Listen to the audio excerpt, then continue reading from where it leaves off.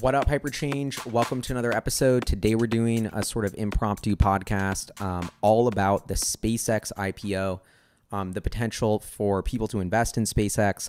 This is kind of, I don't even really have this planned out very well because I was working on something behind the scenes, which I'm going to explain right now. And then today, as I'm recording this, it's Thursday, news came out that SpaceX is considering spinning off Starlink as a private company, IPOing that separately from SpaceX, which is totally was not what I was expecting. The COO Gwynne Shotwell was at the JP Morgan conference. I'm just going to read you the quote so I get it exactly right. Right now, we are a private company, but Starlink is the right kind of business that we can go ahead and take public. So that is what the COO, basically Elon Musk's number two person at SpaceX, basically running the company, Gwynne Shotwell, has said at an investor conference. That turned into a whole Bloomberg article, which is now spreading across the internet like crazy. And a bunch of you are asking me, what is going on here? What do I think is happening? So taking a step back, a couple weeks ago, I was approached by one of my friends and basically said, yo, do you want to invest in SpaceX? Because I think there's an opportunity to invest in SpaceX. So this is what I've been working on behind the scenes is if you're an accredited investor, which I am, which is a whole nother story, but to invest in private companies, you have to be what's called accredited, a certain type of investor, which I think is a super messed up law and basically restricts anybody with less than a certain amount of income or assets from being able to invest in private companies and startups. This means only VCs and rich people are investing in startups. And I think it's a very messed up rule, frankly.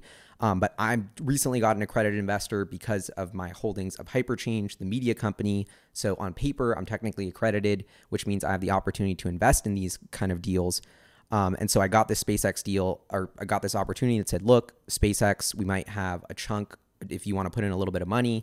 Here's an opportunity. So I've been scrambling, even hitting up people to try and get loans to figure out how to put money into this because I was so excited. I've been analyzing SpaceX more and more. I think there's huge opportunity to invest in this.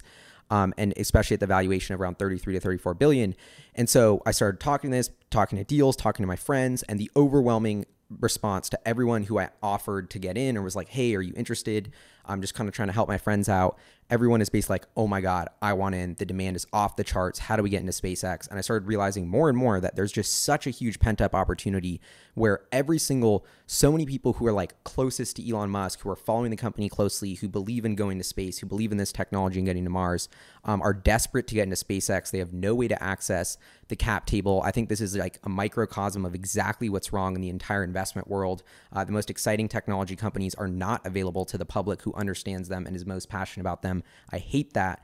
And so I've been feeling more and more guilty of just like, well, am I going to get in this deal and not be able to tell my subscribers about it? And it just feels unfair that I get into this deal and that all of you watching who are just as passionate about SpaceX, who believe in it just as much, who have the money, who may be accredited, can't access it at all. And especially people who aren't accredited but just want to put a little money in. Like, I just think it's so messed up that you don't have access. So in the background, I've been going through all of this like emotion and trying to be like, how do I do this? At the same time, like, I do want to put money into SpaceX. And so, it's really hard to get the opportunity to do it with a really small amount of money, which is what I would need. So anyway, been feeling more guilty about this and had a Moonshot Monday. This is why I tweeted like I'm scheming on something big with the rocket and the bell emoji, because I'm basically was setting up a Moonshot Monday video about here's how SpaceX could do a non-traditional IPO, essentially direct listing, very similar to what Slack did with their IPO, very similar to what Spotify did with these IPO, these companies with consumers who follow the company, who have a big like grassroots movement, who want to invest, unlocking that. They don't actually need to go through bankers.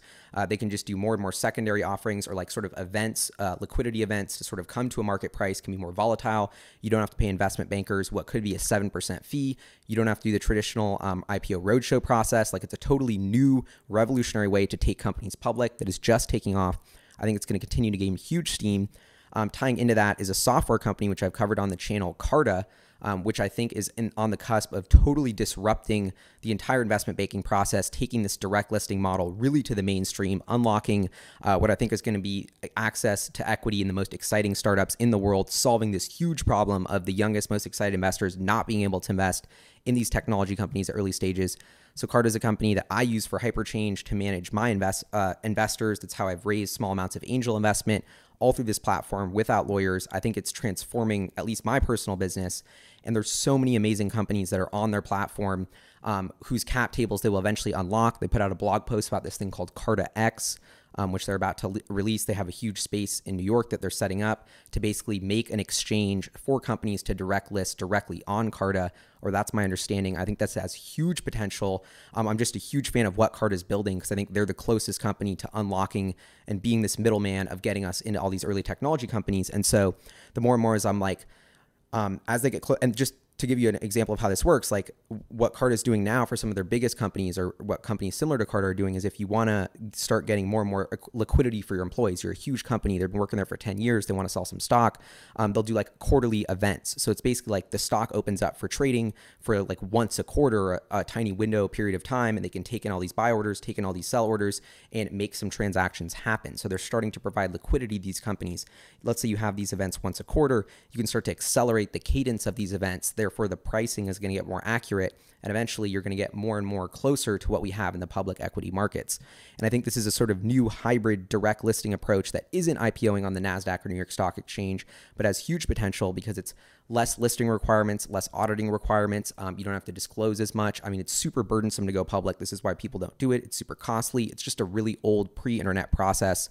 And I think is with bankers, with a roadshow that's totally ripe for disruption. So Carta is in the backbone of what's happening in this investment world, is building this platform to really connect investors and investments. And then I'm like, well, SpaceX is the perfect company to use Carta. They should be one of the first people to be immediately in a meeting with Carta, talking about Carta X, talking about how do we get SpaceX to not really go IPO the traditional way, which is what Elon Musk, he said he doesn't want to do until the Mars mission is secured, which is years and years away. But how do we get your employees liquidity? How do we get all these millions of fans who are tuning into, SpaceX videos on YouTube, who are tweeting it or watching your live streams, who are desperate to invest, who believe in this company? How do we actually get them access into SpaceX? This is a huge issue in terms of like, I think one of the biggest Tesla's advantages has been this grassroots movements of shareholders and people saying like, I'm a shareholder of the company. I believe, I want to invest. I want to buy the products. You feel like a part of it. You go to the shareholder meetings. Like Carta's mission is create more owners. And I think that is exactly what we need. That's exactly what has helped Tesla become, as much as they get a bunch of like, oh, being public so hard. There was the short selling thing. And I totally get that. But the flip side of that has been, it also created millions or tens of thousands of fans and owners who then bought the products, who were cheering for it, who were the company's marketing department, and have been a huge building block of the success. And spreading the word about Tesla. And I think the same thing could happen for SpaceX. But if you do this, in this new direct listing approach on Carta, I don't think they're going to have short sellers. That's not a piece of the platform they've integrated yet. And I don't think they're even working on. So the entire part of short sellers manipulating the stock goes away. You don't have the same reporting requirements and incentive structure as you would if you went public on the New York Stock Exchange, NASDAQ. It's totally getting away from that quarter to quarter approach, way more long-term thinking like owners of companies, investors, not traders. And the flip side of that is I think SpaceX is their biggest competitive advantage is, a company's a group of people, is their employees, is their engineers. And if you want to incentivize your engineers correctly, you need to be paying them in stock of the company. That's what SpaceX has done. There's a ton of people with who made a huge amount of money on SpaceX stock. I mean, SpaceX is a privately held company, recently valued at $34 billion. So they're becoming a huge company, but their employees don't have liquidity. They can't sell when they want to sell. And so I think that's a huge friction towards attracting the best talent. And I think that's a big pain point for employees, is not having liquidity on their share price. So this SpaceX listing on Carta would solve both of those problems, unlocking it, giving it to the public, also allowing their employees to get liquidity for the company. So I don't know. And I just think maybe SpaceX doesn't need to do it. They don't need the money, but it would just be, SpaceX doesn't need to sell any of their own equity if they want to dilute. They can just give a marketplace for employees. But I don't know. I just think the opportunity here is ridiculous. And the amount and just the response I've gotten from every single person who I talk to about wanting to invest in SpaceX is like so passionate and so just like, oh, I would love to, like, this is something I believe in. I want to go to Mars. I believe in SpaceX. I believe in Starlink, but like, there's just no way to do it. And it's like this hopeless look that I think is just so frustrating and sucks. And I just felt guilty of the fact that I was going to get invested. Nobody's going to get invested. So there's just so many layers to this. And the other thing is like, you might be like, okay, well, if you're not a accredited investor, this doesn't matter anyway, because Carta won't open up to you.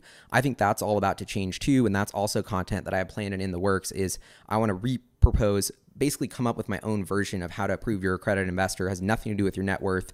Basically, you fill out a little quiz or a form about what you know, then you can become a accredited investor. This rule that we have in place of where only super rich people can invest in early stage technology companies is massively contributing to the wealth gap in this country. And I just think it's such a backward system. And we're not getting enough. Like, I think the valuation of SpaceX would go up dramatically if it was opened up to more and more investors, which significantly increases the value of the equity of all the employees, gives them more liquidity, incentivizes them better. Like, it's just unlocking huge value in the system. So another piece of this, if you're thinking longer term, is how do we change the rules to let everybody into these deals? That's also something I'm scheming and working on. And now coming back to the news today of SpaceX being like, we want to IPO just Starlink. So I was not thinking about this, and this is why I'm just recording this off the cuff now, because I want to just talk about it. And Starlink is a satellite service that SpaceX has been working on for a couple years. It's already the largest satellite network in orbit around Earth. They have 240 satellites out there. It's launching this year. It seems crazy, but SpaceX, I mean, their technology right now is launching rockets cheaper than anyone else, hugely cheaper than anyone. That's been their business up until now, about $3 billion in revenue, two or $3 billion in revenue. So you're trading about 10 times price sales just on this launch business. But cheaper launches means that it's way more affordable to launch satellites in space. One of SpaceX's biggest customers, or many of their biggest customers, are companies launching satellites into space for their own networks. Now SpaceX is like, screw it, we came up with our own satellites, low Earth orbit. We're going to need thousands of these, but we're going to do our own satellite internet service, give internet to everyone in the world.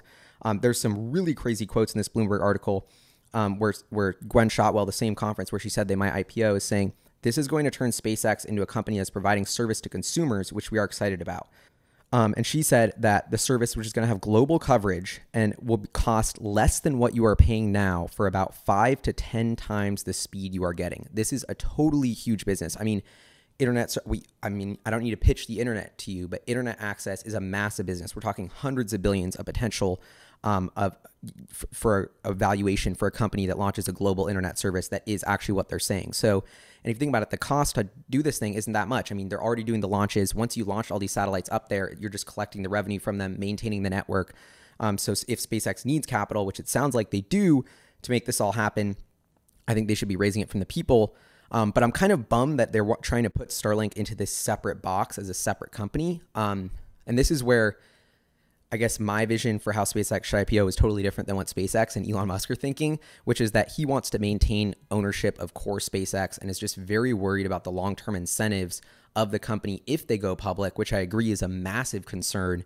And so I think the way to combat that would be to, maybe they've actually come up with a genius plan in IPOing Starlink, but I just think it's a huge bummer because the way I was thinking about SpaceX is you're investing in this core reusable rocket technology. Yes, a satellite internet service is the second thing to be monetized on this launch technology after just literally launching stuff for other companies, but who knows what that'll be else will be after it. Like I've said, asteroid mining, which I think is absurd. Maybe, I don't know.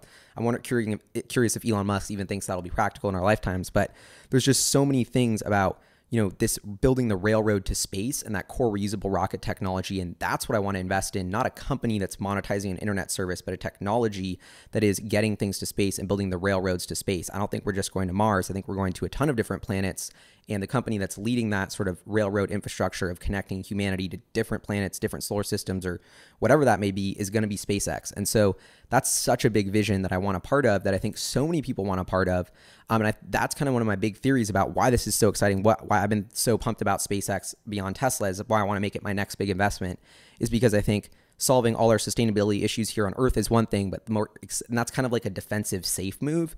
But the actual exciting thing is like, let's go explore, let's go do things. I think my generation, millennials, like the one thing we love to spend money on is experiences, travel. Like I think we value just exploring and we're super adventurous. And I think that's just in human nature. Like, and we're going to keep expanding like crazy. So as much as it's hard to see right now how the financial return from going to Mars makes sense, I just think inherently this is something that humans want to do, and that it's necessary, and that it's inevitable, and that space, like Star Wars, Star Trek, like I think those are previews of the future, not sci-fi fictional worlds. And that's really where we're going to as a species. It's so exciting, such a big vision. And I think this is really a cause that all of humans can rally around. Doesn't matter what country you're a part of, what political party you're a part of. It's like us humans, like smart monkeys, are figuring out how to go to new planets. This is a game changer. This is so dope. It's like literally the most exciting thing that's ever happened for humans. Would be going to Mars. And Elon Musk thinks we could actually get there in 4 years. They're launching the satellite service that's going to be up this summer, that's going to be able to fund all of that mission to Mars.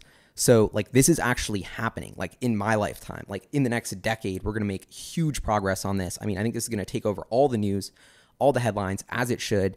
I think it could potentially drive a huge, massive upside. Like everyone's talking about, oh, we're in a stock bubble, we're in this equity bubble. I'm like, who does not want to invest in humanity right now? Like, we're at the biggest growth thing we've ever done. We're about to conquer a whole new planet. That's the biggest, most exciting growth opportunity humans have ever had. And so there's so much exciting potential for SpaceX. I would totally invest in Starlink as itself as the IPOs because it would probably be cheaper than overall investing in SpaceX. But I think this is just one little business cog of a much, much bigger vision that I kind of just thought would be better as a conglomerate. So I'm still trying to process all of this, but I think another layer of this behind the scenes, and the reason why I think I'm potentially getting access to a SpaceX equity and why a bunch of people have messaged me after I tweeted this, like, oh, I might be able to get you in, like, I'm hearing about this, is because I think SpaceX is currently in the process of cleaning up their cap table, getting rid of a lot of unnecessary holders, and trying to get ready to make their equity more accessible, whether that's just the Starlink piece of the equity, whether that's all of SpaceX. I think things are moving behind the scenes for SpaceX to open this up to investors. So that is the good thing. That's the silver lining about all of this news. But I can't help but be bummed that it's only Starlink and that SpaceX's equity is still locked. And now we're kind of complicating the entire structure. But the more and more I think of it, if the really important thing is to go to Mars, then it's like you do not want to risk that by selling up control of the company. And that's why control of the core SpaceX as its technology is so important for Elon. And that's why he has to keep his 50% plus ownership stake and like no matter what, and even has to keep a cushion above that. So if something happens and they do need to dilute, they still have a cushion where he wouldn't need to go below 50%. And so, but I don't think dilution has to occur. I think you just have to make a liquid market on Carta so your employees can sell your equity. I think if you do this, this is my pitch of why you don't need IPO Starlink. I think the value of SpaceX doubles to like 60, 65 billion. And then I think you can sell way less equity to get way more capital. You can give your employees liquidity. You can immediately start getting all of these people like myself invested in the company, get way more pumped about it, start making more content about it, start spreading the word even faster just as the technology and the excitement ramps. They're about to launch humans to the space station, I think, from the US like this year, which hasn't happened in a decade. And I want to give a shout out to Tim, the Everyday Astronaut, because I got to meet him. Amazing dude, amazing channel, and just talk to him about SpaceX and what they're doing. And I really didn't understand it, just how fast they're moving, how exciting this is, how much is about to happen in the next, like, let alone decade, 5 years for this business, that it makes me so excited to put in capital. And I just think them disrupting Boeing and Lockheed Martin with launches is just like a joke to what this business is going to be. And Starlink is the first part of that. But yeah, I guess that's a good point to end it on, is like, I guess is the pitch to SpaceX and Elon Musk. It's like, do you want this equity to go to, even if it's just Starlink, they should do Starlink on Carta. Because do you want this to go down as like the people who made all the money on Starlink were just VCs, rich guys who made rich people richer, who put money in that could care less about what you were doing? That's what it is right now. And even for just like letting in $1 billion worth of capital from 10,000 people or whatever, I think these diehard fans, I just think that would, it's a more equitable distribution. I don't know, maybe it's like we're all too greedy to want to get access to the cap table, but it's just like, I think this is just hitting the head on so many different convergence of trends of like, people want to invest in technology. They can't, they see it. They are willing to buy in the vision, but they can't, which means the SpaceX's equity is depressed, which means you've been selling more and more pieces of your company at an undervalued stake because there's been a bottleneck on who can buy your stock. So it's been hurting SpaceX. And I just think the technology has never been ready to really do this direct listing thing, but now it's happening with Carta. They raised a huge amount of money from Goldman Sachs. Mark Andreessen, legend of the financial world, joined the board of directors. I mean, I think this is all happening regardless of SpaceX or not, at least on Carta's end, and startups like Carta making all these private companies more accessible. But to me, this is like the example. Like, this is the one to do. This is the moment to like IPO the most exciting tech company in the world with zero bankers, zero Wall Street, zero big money, actually give it to the people. And you get people like me spreading the word about it. I don't not want to take a cut. I don't even want to get in if I'm not letting everyone else get in. Like, I just think that's the mindset that you're actually helping, that you're pushing forward with all of this. And that seems super important, maybe more so for the financial markets than for SpaceX, but it's just crazy. And so anyway, my pitch is I think Elon Musk and Carta need to meet. And this is the team up that should happen to start unlocking more and more access to SpaceX. I think there's a huge pent-up demand for it. And that's where I'm at with this. Hopefully I'll make more content. I think actually maybe I can do like a 1 minute on why I would invest in SpaceX. So I think, okay, $34 billion. Why do I want to buy SpaceX stock at 34? Let's call it $40 billion. Because they're doing $2 to $3 billion in launch revenue now. That's paying all their expenses, letting them develop a crazy amount of technology. That's awesome, but I think they've de-risked a huge piece of their business model. They've proven they can relaunch rockets. So I think this is one of the most important technological breakthroughs that has ever happened. More people don't know about it. The news isn't reporting on it, but it's a critical building block of why we're going to be able to go to space. Rockets are reusable. Now, this is a technology. The financials today are a lagging indicator of the monetization potential of this technology. Starlink is a perfect example of that, because now that you've decreased that cost of that launch technology, you can start launching up other things. Now, all of a sudden, we have a whole new multi-$100 billion potential internet business that got spun out of nowhere, even though the financials only show $2 to $3 billion in launch revenue. And so I think SpaceX, it's not really investing in the business today. You're investing in the technology they're developing and how that can be monetized for the future. And I see decades and decades of runway, of honestly unlimited runway, of humans continually expanding into space, continuing expanding the market for this new railroad infrastructure. And so when I think about what SpaceX is building, the biggest companies when we started America, when we were exploring historically, were all railroads. The second you built that pipeline, it just unlocked an explosion of new commerce and entrepreneurship, which is so good for society. My motto of investing in the future you believe in, I just believe in this so hard. I think this is exactly what we need to be doing as humans. So I'm so on board with that. And I just think that we want to set up a colony of millions of people on Mars. That's going to require billions of dollars, tens of billions of dollars of launches. And that's all going to go to SpaceX, the company. So I think from that way they could make money there. But I think Starlink justifies the valuation of 100 or 200 billion. If they actually do have a global internet service that works, it's 5 or 10 times faster. I mean, this is a super risky company. It's rockets investing. So I'm looking at this as venture capital style investing. SpaceX, there's a huge chance it goes to zero, which would be extremely sad. But I think as an investor, you want to put that cap on. Of course, SpaceX could fail. But just as an exciting potential, do I see 10 times upside from 40 billion in the super long term? Totally. And so that's why financially I get so excited about this. And it's just like Tesla, you're investing, the battery technology that they have, the autonomous driving technology they have. Sure, they're making $1 billion in cash flow this year. They're doing great. They're growing. But I think those are super lagging indicators of the actual monetizable value and just the true intrinsic value of the technology they've developed. The exact same thing is for SpaceX. You're investing in the smartest engineer and inventor of our time, with the smartest multi-thousand person team of engineers in the world, all working together to get this done. Tying back to why they need to provide liquidity and do this to get those smartest engineers liquidity on their stock, which is going to make them even more pumped, allow them to tell their friends about it, get even smarter engineers, continue to get that ball rolling. But yeah, it's really it would be a tragedy if we all watched this amazing technology get commercialized and never had access to it. That's my 2 cents. But anyway, I think Elon Musk and his team at SpaceX should meet with Carta ASAP, get in a room, figure out how to open this up to more accredited investors. The time is right. The technology is there. SpaceX's timing is good. There's just a new way to go public without bankers, without short sellers, with less scrutiny on the company. And I think this is going to be a huge win-win for all parties involved. Are there legality issues, governance issues, about space?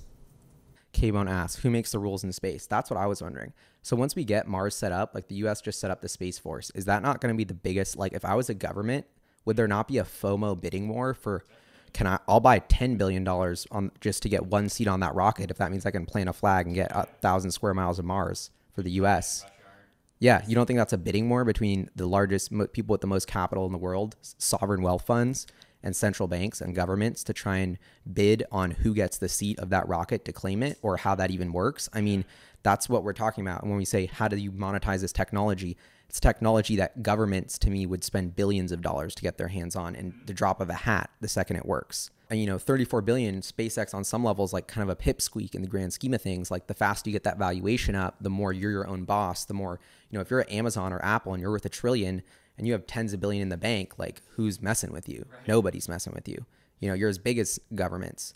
And so SpaceX, I feel like they're breaking out to get to that level, but they can get to that level faster with this idea. More capital at a higher valuation, more transparency, are all things that they could have. But that, SpaceX has to do everything here in the US because it's so sensitive. I didn't realize that, but this is why it's I got a tour of SpaceX actually. So shout out to SpaceX. When I went there in the third row, who helped set up that tour, and it's mind blowing the stuff they have going on. It's just incredible how much cool, amazing technology they're developing in Los Angeles, in America. This is what I'm talking about. The news should be all over this story. The US has gone from totally falling behind in space, totally falling behind on everything, to wait, oh, now we're actually leading it. We have the dopest space company in the world who's actually going to totally reinvent the opportunity in space, get us way ahead in the space race, which is what we should all be caring about. Should we not be subsidizing this on a huge level? Probably. Is it not bringing thousands of the smartest world's engineers into the U.S. working here, paying taxes? Yes. Like these are all like, wow. You could say the same thing for Tesla, but in terms of strategic military importance, SpaceX could be one of the most important assets in the world. So that's why you think about these larger defense companies worth hundreds of billions of dollars in market cap. To me, SpaceX already has technology that dwarfs the potential of those, yet it's worth a fraction of that. So that's another layer of like the economic case. But we're just getting, to me, it's like so exciting stuff. Like all our problems on Earth just seem so minuscule the second we start going to space and exploring the stars and have something to work together towards, which the world really needs right now and does not have. And so Elon Musk or SpaceX point of view. yeah. So Kevin brought up a crazy point, which is how do you balance, are we expanding into space to expand consciousness and expand society and just have this like amazing free utopia? Or is it becoming this weird, sci-fi movie space race where everyone's trying to get there as fast as they possibly can, and the U.S. government nationalizes SpaceX immediately because the technology is so valuable, and they're like, we're just going to go to Mars by ourselves and claim it for the U.S., for the Space Force. Like, that could totally happen. And Leonella walks in. Which is basically done. Unless, Leo, what should I talk about the SpaceX IPO? Because now they came out with the thing that like Starlink is going to try an IPO and spin out. Do they have enough funding to do all the capex needed for like the fleet, or do they need an IPO to fund part of that? So do they have enough money to Like, launch Starlink, or why? Like, why are they IPO? Yeah. So that's a great point, because SpaceX probably needs money because SpaceX raises money like once every 6 months to a year. It seems like they raise 500 million or $1 billion. So it seems like the business still does need money. And so that's why this whole argument to make them pseudo go public makes even more sense. And then like Leo just brought up, excellent point. Why would you go public? To raise money. You're not going to sell stock in something if you don't need to. And so, but they want to compartmentalize that equity cap table. Say SpaceX is going to own a piece of Starlink and sell off a piece of it. So it seems like they do need to raise money, which is an excellent point. So that brings me back to like, okay, well, even if they just want to do Starlink, it still makes sense to almost do it on Carta, because otherwise, what are you going to do? The traditional IPO process, go through a banker, pay the banker a huge amount of fees, only let the VC, and the banker's friends and homies into the deal, just like every IPO works? Or is this the moment where you can actually open up Starlink to the people who are going to want to use Starlink? And then you get all those people, since it's a consumer facing thing, all those owners, because Carta is creating more owners, can become advocates for the product, can start using the product because they're investors, can start telling people for the product. Just like Tesla, you'll never need to spend a dime on marketing because you create that grassroots movements out of nowhere. So I even think, regardless if they don't want to do the whole SpaceX IPO together, which would be a bummer, and they just want to IPO Starlink because they need a couple $2 billion to start funding those launches, let's do it to the people. Starlink for the people, internet for the people, funded by the people. Like, anything else, Leo? Adam Jonas had an interesting question like a couple quarters ago about like fitting Teslas with whatever is needed to like access the internet from Starlink. Like, do you think that's gonna happen? Yeah. It's not IPO related. But So it seems like a natural synergy. Leo brings up, why does on every single recent conference call, it was definitely on the last conference call, but I feel like on many conference calls, Adam Jonas is like, why don't we put a Starlink receiver in a Tesla? And he tried to get really crafty with it. The way he asked on the last conference call was like, okay, you don't want to talk about it, but in theory, if you could get a Starlink receiver small enough into a car, how would that change the customer experience in theory if you were to do that? And Elon Musk is like, we're still going to use 5G pretty much everywhere because it's better and faster. Yet now you have Gwynne Shotwell saying we're going to IPO our whole internet service. It's going to be less price than what you use for 5 to 10 times the speed. So one of the theories that I've personally heard is they're significantly downplaying the potential of Starlink just because it's so disruptive. And maybe now they're ready to start talking about it. And that's why Gwynne Shotwell is saying this at a conference, because they have 240 satellites in the air. They're starting to launch them. The launch technology is perfected. Like, it's already working. This is already happening. It's going to launch in a matter of months. Now's the time to start talking about it. They've just been downplaying the specs and how disruptive it is, because we're talking about disrupting a massive multi-$100 billion telecommunications industry that Tesla is currently supremely reliable on for their entire connected car fleet. So there's a lot of, if you want to get into political conspiracy theories, you can get pretty deep on like that whole side of things. But My point is, when Elon Musk downplays the potential for Starlink and the receiver and the potential for Starlink and Tesla to collaborate, I think he is slightly downplaying it. Maybe it's true and they just don't. It's just a coincidence that Tesla's cars are super reliant on internet and that he's launching its own internet service and they just won't happen to partner up. But I have to think that's not what's going on. So it's like, and I also think Adam Jonas, like, as much as I make fun of him on the podcast sometimes and like laugh at his crazy questions, like he's also in a lot of meetings that I'm not in with a lot of really rich people and executives at SpaceX and Tesla and Elon Musk's people and Morgan Stanley people who are way deeper in this industry than I am. And, you know, he's asking this question for a reason.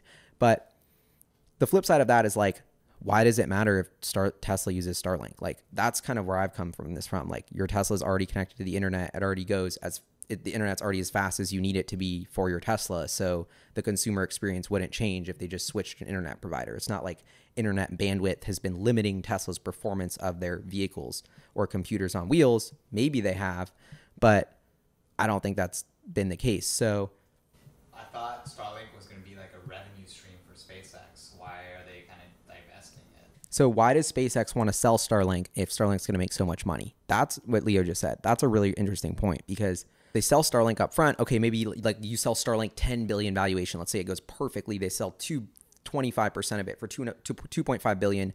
Then SpaceX gets 2.5 billion in funding without diluting their core equity, but diluting their Starlink ownership. Then they're giving away this Starlink revenue as a piece of SpaceX, which is this recurring subscriber-based revenue, super consistent to even out that launch revenue. Basically, it would be a really good thing for the core cash flow situation of SpaceX. But then the counter argument is like, oh, well, we won't need that recurring cash flow because we're going to get a big 2.5 billion check up front. And then Starlink IPOs and it goes to 10 billion to 25 billion in 2 years. And then we're going to sell another 25% and that'll be 4 billion or 5 billion or 7 billion, whatever. And then SpaceX will get another big cash infusion and using Starlink's equity price as sort of an ATM to keep funding the core SpaceX. Is that smarter than just launching Starlink and getting that revenue? This is the question that probably Tesla's or SpaceX and Elon Musk are thinking through super carefully. Is it worth it to sell it all up front? Totally depends on the valuation. I think if you wanted to get the highest valuation, once again, you should probably go to the people doing these direct listing sort of things. But that's, yeah, I don't know. I'm super interested on that. And then the other thing Leo brought up is, okay, well, are they going to be regulated? Can you launch, like, people are worried about you're not going to be able to see things because Starlink is like blocking, astronomers are all pissed. And then I even heard one theory about like, is all this internet being beamed down from space, like going to cause cancer? Like there's all these theories people have about why this is the end of the world. I think the core of this is like, this is probably going to be not a good hot take, but it's like one of my lawyer friends said, like possession is 90% of the law. So the fact that SpaceX can literally just launch these things and do it, like regardless of what the laws are or anything, is like, I think that's kind of half the battle here. Like they're launching their own satellite on their own rocket with their own money. Like you can complain all you want, but you got to get a pretty strong legal case to make them to stop doing that. So I think that's one end of it. The other end of it is I think Elon Musk is a lot smarter than I am, and he thought through all this and the pros and cons, and they're trying to think this through. The other end of it, I hear so many theories constantly about all these conspiracy theories about why new technologies are bad. I just think people get scared of new technologies, and like the whole thing about people seeing the satellites, like right when you launch them, they're seeing them, but then I've heard they kind of float up and they're harder to see. I don't know. I've never seen any of the SpaceX Starlink satellites yet, but would it be the end of the world if we saw more satellites floating around, but we all got global internet? I don't know. Maybe that's kind of a fair trade-off. Is there going to be too much space junk because there's too many satellites that are breaking and you have to replace them every couple of years? I don't know. I mean, these are all questions. I mean, every time you every time you commercialize a super disruptive technology, something totally new, there's going to be totally new challenges. So that's one way to look at it. But I think if SpaceX is ready to IPO Starlink as its own company, these are things that are like the biggest things, the risk factors of the statement of the SEC disclosures or whatever. This is all stuff they're going to have had to have talked to and have seriously thought through before they're even getting ready to IPO. So the fact that they're getting ready to IPO to me seems like they've cleared most of the regulatory hurdles to get this off the ground. And the other good thing that makes me think that is it's not like just Tesla that's doing this. Apple, top secret satellite team that wants to run their entire internet network on low Earth orbit satellites. Amazon Blue Origin trying to invest in low Earth satellite network as fast as possible. Like it doesn't seem like this is some crazy out there idea. It seems like every tech company is racing to do this as fast as possible because they view this as the holy grail of the new internet. And so that also kind of gives me comfort. SpaceX is like early investors, like all these like venture funds, private equity funds, maybe they were pushing for this to get a bit of liquidity or something. Yes. Okay. It gives them Yes. liquidity, at least partially. There is okay, so that's a great angle. This is kind of a nerdy financial thing, but just to show you how twisted the world of VC is. So if you're a VC fund, you have like 8 years of your life, right? Then you have to return capital to all your rich people who you've been making richer. So if you invested in SpaceX 5 or 8 years ago, your fund is coming to the end. That's assuming you invested when you started your VC fund. If your VC fund's coming to the end of life, you're probably going to have to start liquidating to just get cash out for your investors, regardless of what you think of the company's valuation at that point. Plus, you're probably already up huge. So that's why people like me and a ton of people watching, if you've been like in the grapevine, in the know, you've been hearing that people are willing to start selling their SpaceX equity, because I think there's a lot of early huge VC funds who want to sell it. So, and this is a dumb reason that's causing friction on SpaceX's whole model, because they do the traditional VC style approach. They're limited to these funds who think in a short-term investment horizon, who have investors that aren't the funds. There's layers and layers. They don't give a crap about SpaceX's mission is my get-go. They're just selling because they have to for these institutional reasons. If you had raised money from the people, they wouldn't have had these institutional timelines. They wouldn't be selling. They could be holding on for much longer. So I think that's an interesting thing, but that's part of what's happening right now for SpaceX, and why the company appears to be trying to clean up their cap table is because they have all these VCs who need to liquidate. And that's sort of that weird financial like law of how long VC funds are is actually dictating a lot of SpaceX's fundraising and liquidity events in the background, which is kind of just dumb. But I think that's a big piece of what's happening. So I hope that's enough food for thought. Signing off for the second time. This was awesome. Need to get all your schemes. Please let it in the comments below. SpaceX, bringing it to the people. Let's make it happen. See you guys next time. Peace.